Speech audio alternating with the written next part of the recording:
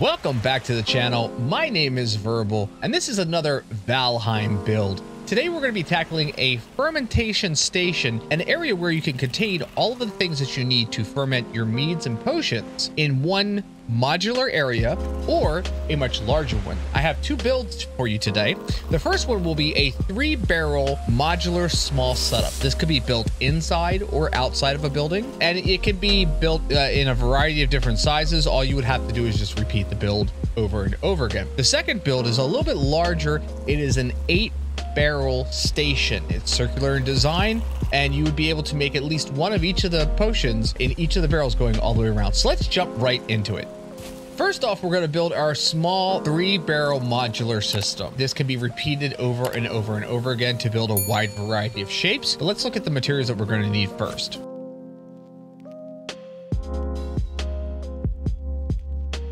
This is a completely simple build. You do not need any special materials at all, aside from bronze, in order to actually make your fermentation barrels. But everything else here can be made completely by wood. But we're going to start off first with grabbing some wood. And with any build, you're going to want to clear out an area big enough for what you want to build. I've cleared out this little area here ahead of time, and we're going to start off first with a half wall. We're going to find where we want to place the very edge of this. So I'm going to start this here, and we're going to place another one 90 degrees to that. We are then going to take this small wood wall 1 by 1. We're going to place one there, go back to the half wall, put one there, another small 1 by 1 wood wall, and one more half wall, and then one at 90 degrees to that. That's going to give us the basic shape of our build. And then you're just going to repeat this on the front. So half wall, and then 1 by 1, half wall, 1 by 1, half wall. Now that we have the basic shape for our fermentation station, we're going to put up supporting beams. So we're going to select the wood pole 2 meter vertical.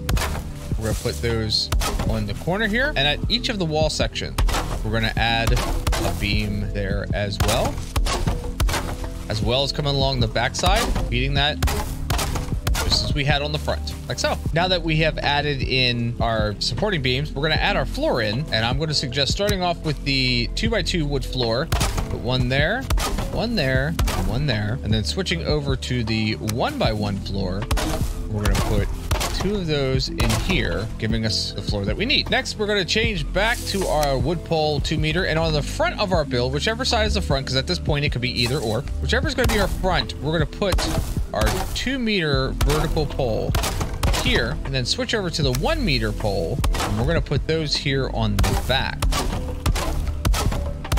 Like that. Then let's bring up the wood wall. We're going to rotate that to where the smooth face is on the outside of the build. We're going to put one there.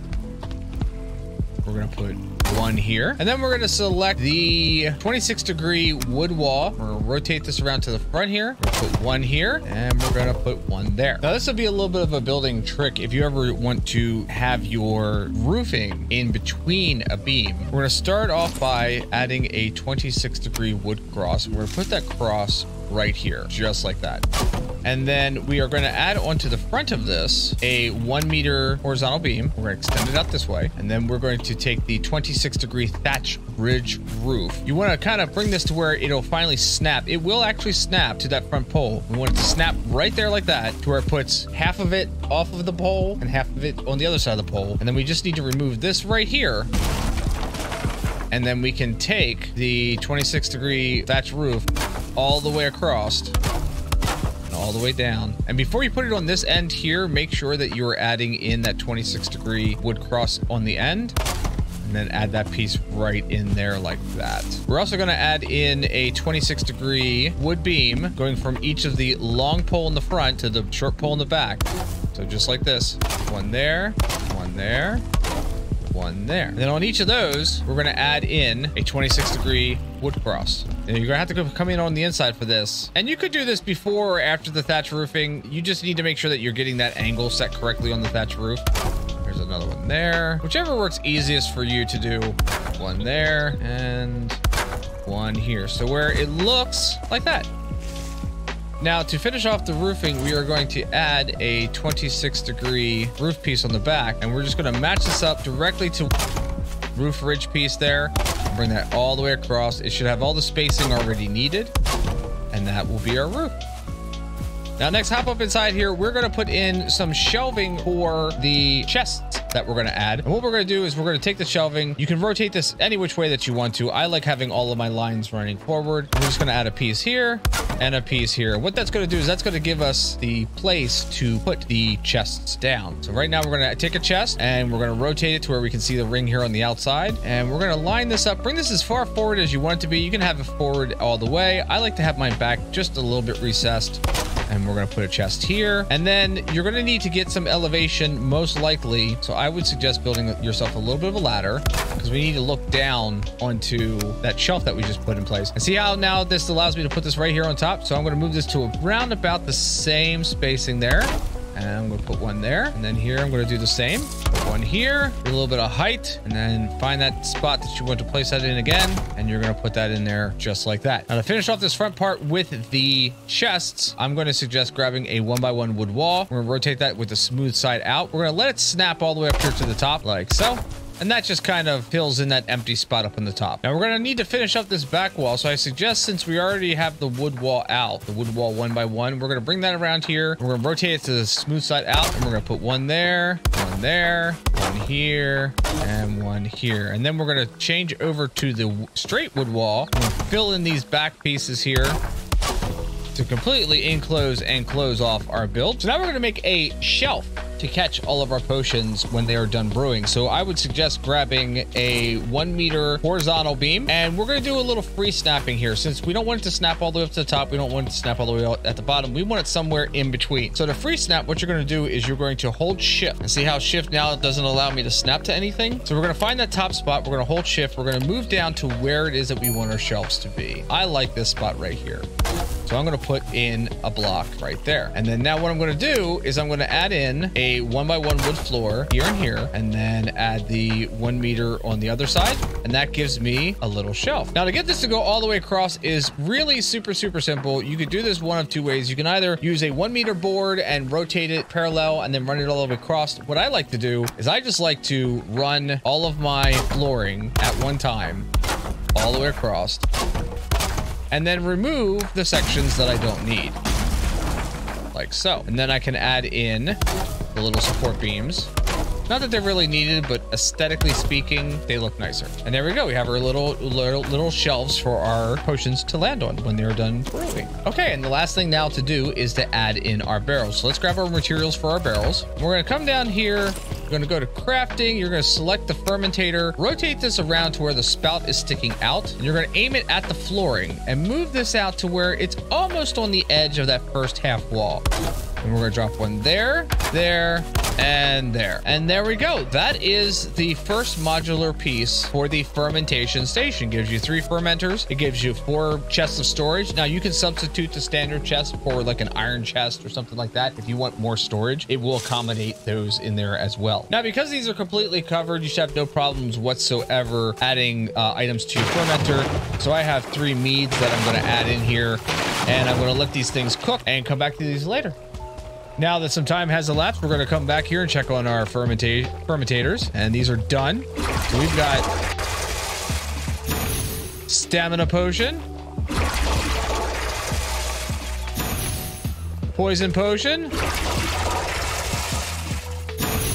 and frost potion.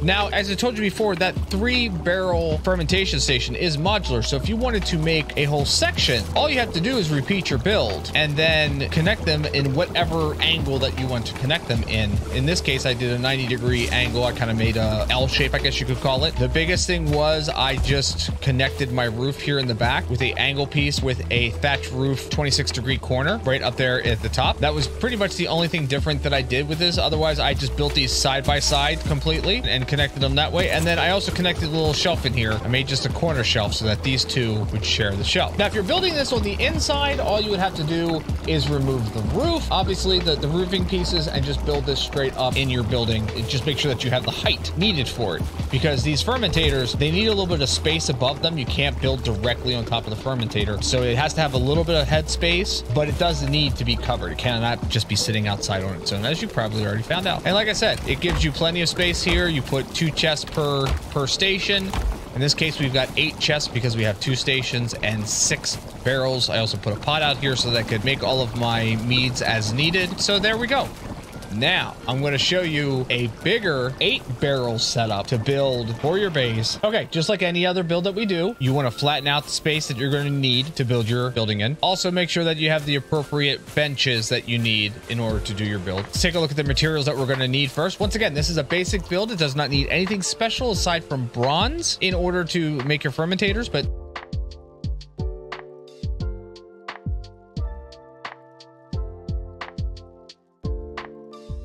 okay, so we are going to start off with our wood. It doesn't matter where you start necessarily as far as which angle that you're looking at, but you need to start somewhere in the middle of where you're going to build. We're going to start off with a wood half wall, and then we're going to take a 1x1 wall, and we're going to rotate it one, give it 1 mouse click rotation. And we're going to add that there, and then go back to the half wall, and then back to the 1x1. And we're going to do this all the way around until we make a complete circle.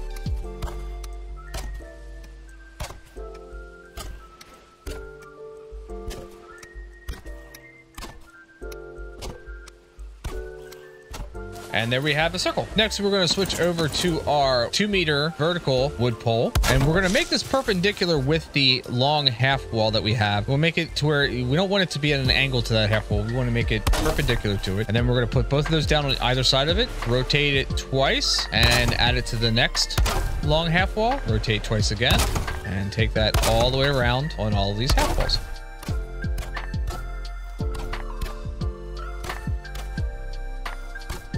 So once that's done, now we're going to switch over to our 2x2 wood flooring. And in any of the longer half wall sections, you're going to drop a piece of wood flooring. You're going to then switch to the 1-meter vertical pole, and we're going to put 1 on each corner. Come back to the wood flooring. We're going to rotate this to match up to the next piece. Go back to the 1-meter pole. We're going to put 1 on this corner, 1 on this corner, and we're going to do that going all the way around in all 8 spots.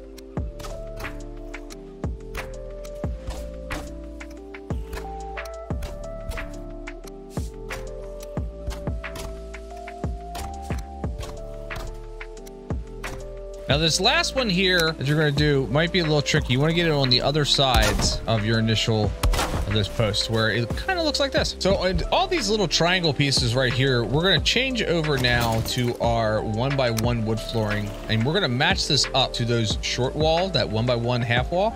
We're going to just drop a piece in there around all of these little corners. So this is what it should look like when you're done. Next, we're going to add another wood pole, and we're going to go on top of each of these. Make sure that they match up to the bottom piece. So if you've got them both, you want them to both be straight up and down, and then rotate them accordingly, going all the way around.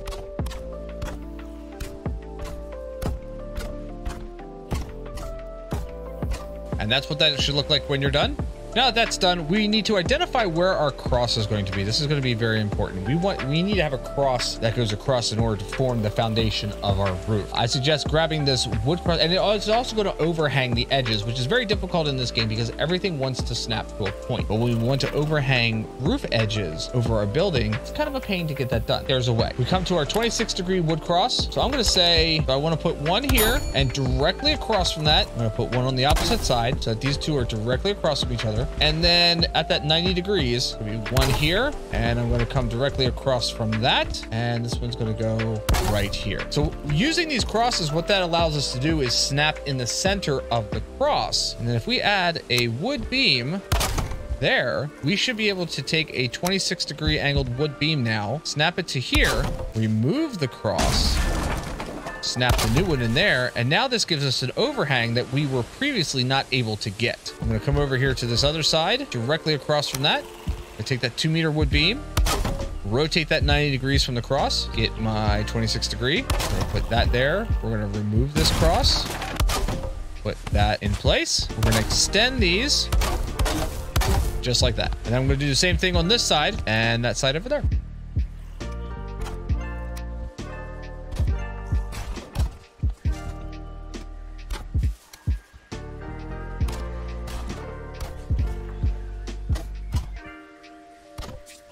as you should have them each intersecting each other, kind of like that. Now for these corner pieces, we're going to do the same similar thing, but we need to get this cross piece done first because these corner pieces aren't going to extend into the center. These are just going to exist out here, hanging out on here on the edge. So now we're going to go back to our cross piece. We're going to make sure that that's even with the pole. We'll put one there, one there, one there. So the best way to go about doing this, if it's not matching up to where, if you add in your cross piece, and this will happen from time to time, depending on how these circles are never perfect. But if you add in your cross piece, and you're going to see here, when I go to snap this in place, see how it wants to snap on too far side of the board there, taking up like half of the board. Even though this one is completely correct, this one does not want to snap in here. So what I would suggest doing then is with these cross pieces, you can put the board inside of it like this. So what I would suggest is do that, remove your cross piece. You're going to find that your board is snapped in the correct place. Do the same on the other side here, then put your cross down, bring in your other piece, snap that inside your cross, and then remove your cross, and you should now be able to put the board correctly where it needs to be, just like that. So if you're finding that it's just not snapping quite right, there's several ways to get this in the correct place if it's not functioning exactly the way that it should be.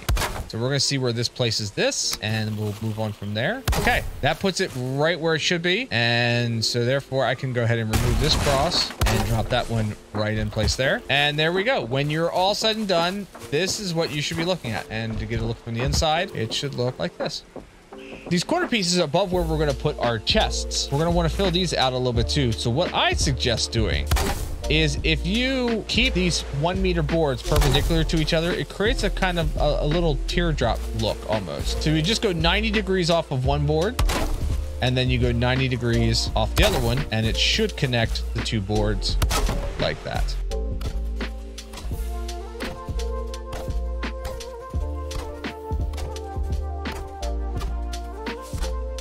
And there we go. We should be looking at something like this now. Now, what I'm going to suggest is that we start putting some of the roofing up because we're going to have to get up on top of the roof to finish this off. So we're going to take a 26-degree thatch roof, and on your cross pieces where we started out at, you're going to drop this right to where it matches up with that cross beam there. So this is not a cross piece. So we're going to match it right up to that board right there. Just snap in place right there, and then come around here, rotate around.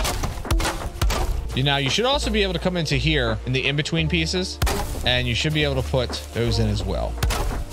Once again, always snapping it to that 2 meter board, and that's what it should be. So now I would suggest building a ladder so that we can get up on top of the rest of this roof.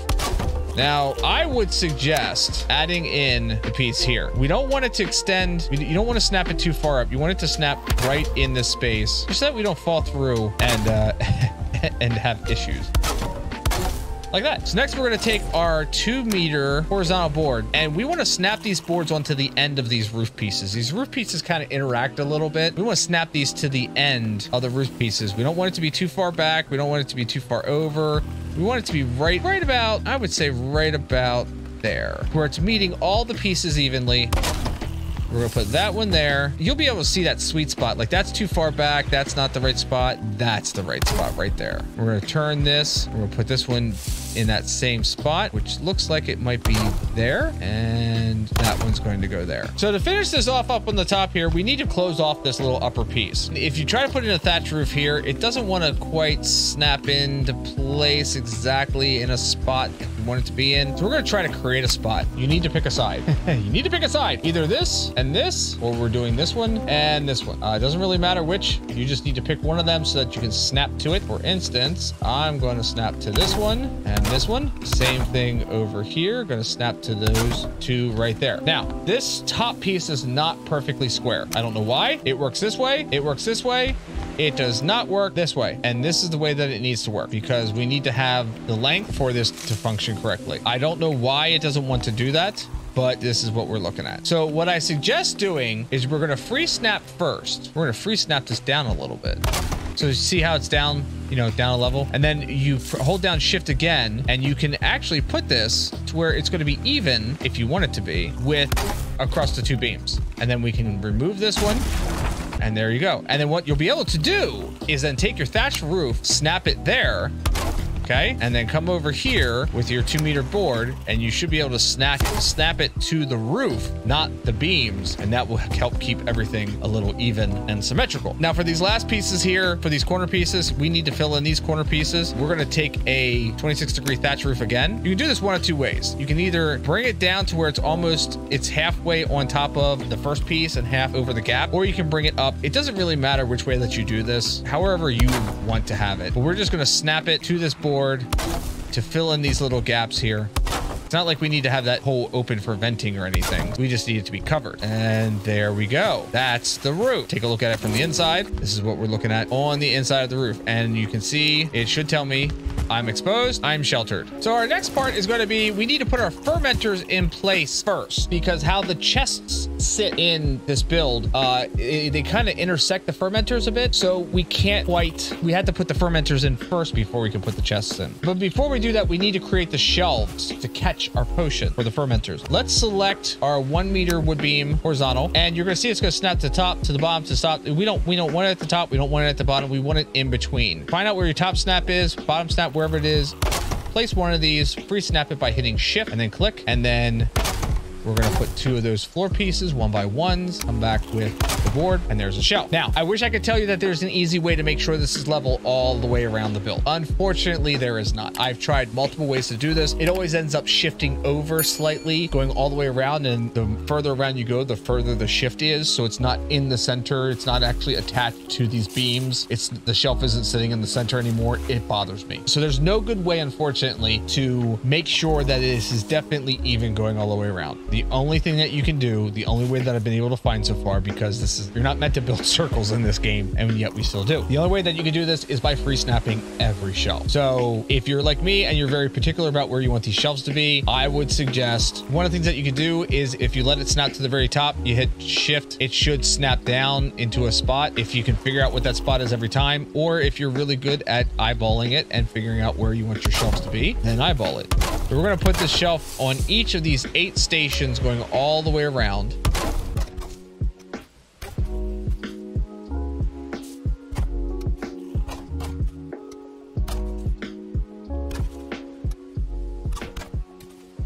Okay, that is all of our shelves all the way around. You're going to select your fermenter. You're going to rotate it around to where the nozzle's sticking out. I would try to get it into the middle of this piece right here, like right on that line where your nozzle's going to end up coming out. And you're going to move this as far forward as you want. You don't want it to be super back, but you do want that nozzle to hang over so that when we drop it in place, that might be a little bit too far forward. So I would probably go right to the edge of the flooring.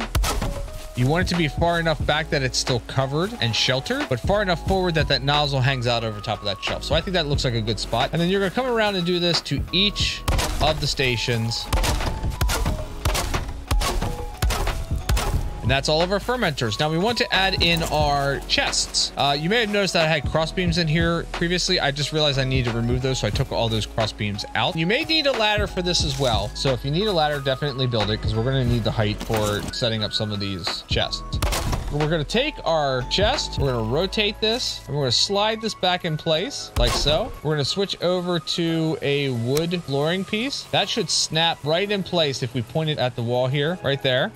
And then we can add in the next chest on top of that, right like that. Now to finish this section off, we're going to take a 1 meter board and we're going to rotate that around to cross in front of the wood flooring piece. And then we're going to take a 1 by 1, make sure that the smooth side is out. We want that to match up with this corner. We're going to snap that in there and then take a 1 meter board again, place that on top. And then if you want, see how there's kind of a little bit of a gap in here? Like you can see kind of the inside there. So what I would suggest doing is taking the wood flooring, and you should be able to snap that right to the bottom of this, and that will eliminate being able to see inside if that's important for you. If you don't need that, if that doesn't bother you, that's absolutely fine. It's not a needed thing that has to be done. So again, we're going to grab our ladder, put our ladder up, then we're going to take our chest, we're going to slide our chest back until it turns green, not red. Take our flooring piece, get that to snap to those in between the two meter boards there. Come back to our chest again.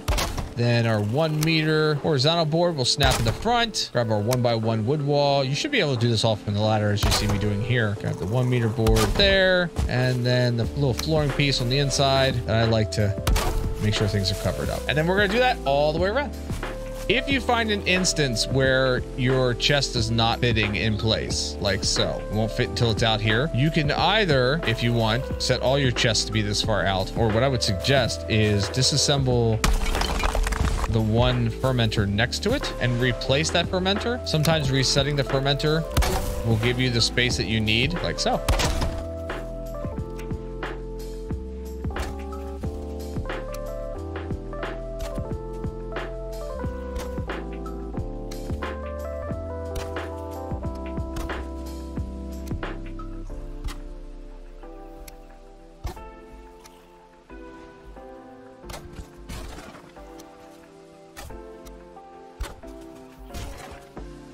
And there we go. We should be completely out of wood at this point in time. Should have all of our chests going all the way around, all of our fermenters in place. Now the only thing left to do is load up our fermenters. And as long as everything's been placed in these exact spots, everything should function just right. Load up our fermenters.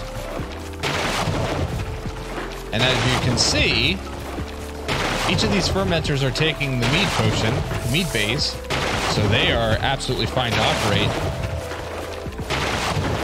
And there we go. We'll check back in on these after they've had time to ferment. Now that we've allowed some time to pass, we're going to check in on our fermenters, and they're all done. So there's healing potion.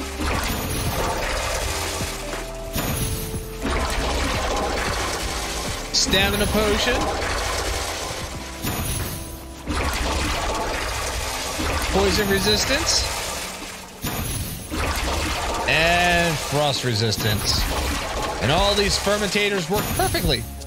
Thank you for joining me. I hope you enjoyed this build. I hope you put it in your world. Hope you get good use out of this. Either the full 8-barrel or the modular 3-barrel setup. I hope it works for you. If you like this kind of build, give a like to the video. Drop a comment for viewer engagement. It could even just be an emoji, to be honest with you. If you just liked it enough that you just don't really want to say anything, but you want to let me know that you liked it, give a like, drop an emoji on the comments below. Or if you have suggestions, something that didn't quite work, something that didn't make sense, please leave a comment below and let me know. I'd love to have criticism and comments on my builds. That way I can only make them better for the next time. So if you like content like this, please let me know below. I do stream on Twitch. Address is over here. That's every Monday, Wednesday, and Friday in the evening. We play a lot of different games on stream. I do stuff like this for Valheim to first-person shooters to puzzle games. I play just about everything. Stop on by, say hello. Let me know that you came from a video. I'd love to see you there. If you like this video, these kind of videos, and you want to see something else, please let me know. If there's a specific build that you have a question about or something that you want me to try, leave a comment below or stop by when I'm streaming on Twitch and drop a line in chat. But again, thank you so much for stopping by. I do appreciate your time. I hope you made it to the end of this video. And as always,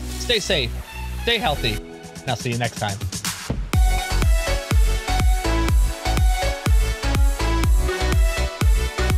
Fun. Fun times. That's what we're here for. We're here to have fun. Fun. F is for freaking cheaters. U is for UAV. N is for the napalm. And that's how I'll be. What do you want from me? What do you want from me? I don't know. I'm not good.